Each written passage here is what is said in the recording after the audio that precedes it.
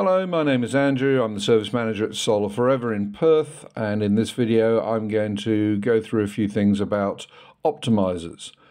Here's a single phase house. So in Perth we're allowed a 5 kilowatt inverter, 6.6 kilowatts of panels, and in this example I'm going to use low voltage panels like the Jinko Neo N. The reason for that will be apparent later on when we add more panels. So here we are, standard situation, 10 on the west, avoiding the air conditioning unit throwing shade, and 5 on the north.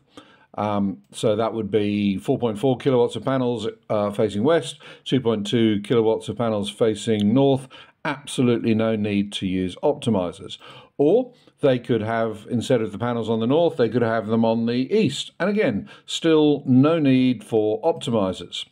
But they want to have a battery, so it's a SunGrow or an iStore or a Friendly's, no, not a Friendly's, bad example, but SunGrow, an inverter that will allow you to put substantially more panels onto the inverter when you DC couple a battery. So in this case, 2 strings of 14 of these Jinko panels will give you 12.32 kilowatts. Maybe that's a little bit too much, and maybe 2 strings of 13 would be 11.4 kilowatts, I think that is, might be better. But essentially, anyway, you can do that with a low voltage panel. So let's have a look and see what that means. So first of all, with the battery connected, we can add more panels and get the government subsidy for those panels.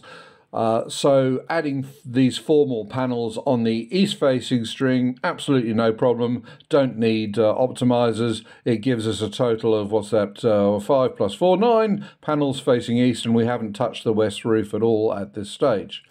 But now we want to max out that east roof string, so we add 5 panels to the north roof. We've got 14 panels in total, but those 5 panels, because they're facing a different way to the east-facing roof, they do need to have optimizers. Some would say the whole of those panels on the east roof should be fully optimized. My understanding is that's actually not the case, and you can partially optimize a string. So we'll move on. So the east roof is now full. It's got 14 panels and 9 facing east and 5 optimized facing north. So let's take a look at the west roof now. Again, we've got to be wary of the shade from the air conditioner, and this is another useful where an optimizer can help. So if we add 4 more panels to that west roof, bearing in mind that we know that there's going to be shade on those 4 panels from the air conditioning unit, we fit optimizers to those panels only that are going to get shade. So in total now we have 2 strings of 14 panels, so 12.32 kilowatts, and you need 9 optimizers to actually achieve this. So that's one way that you can use optimizers. There are other ways where they can benefit, but this is a typical example of where you might use them. I hope that's helped. This is Andrew from Solar Forever. See you in the next video.